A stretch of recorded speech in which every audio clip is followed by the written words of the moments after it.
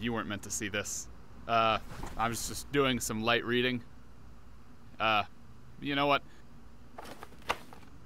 I suppose the cat's out of the bag now. Might as well tell you about myself.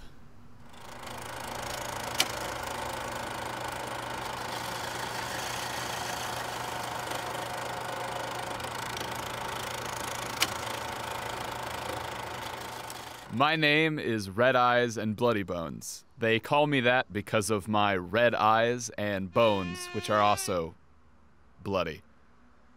I've been known to reside primarily in two places.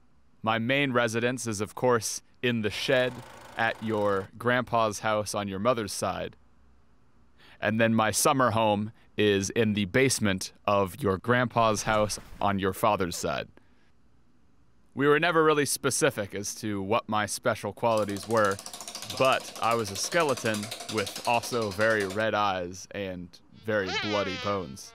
So that sort of implies that there's some sort of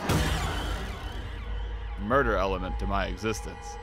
Definitely we were clear that if you went into my home, both in the shed or in the basement, I would get you, whatever that means. I don't know if that means that I would eat you. Probably not, just thinking that I don't have a stomach, seeing as I'm a skeleton that just so happens to have red eyes and bloody bones. But you never know. Children are odd, and they could have told you really whatever.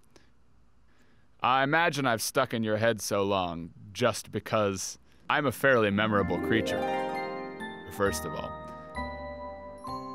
Also, I sort of represented your grandparents both telling you these weird stories. So it might be some sort of nostalgic reason. That's probably why. All right, well, that's about everything. Can I go now?